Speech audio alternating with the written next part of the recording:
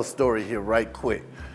In August, in August of 2021, we were having conversations with a lot of people who were going through things in community corrections, with their POs, et cetera, and so we said, you know, we need to highlight this. There's something that we can do to bring awareness and attention to how individuals are treated under community corrections.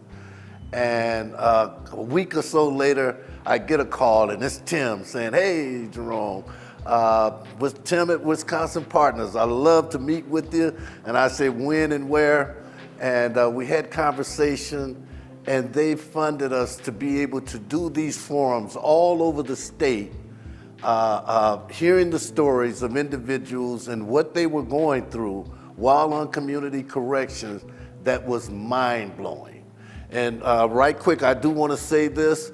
I spoke with a regional chief after one of these events.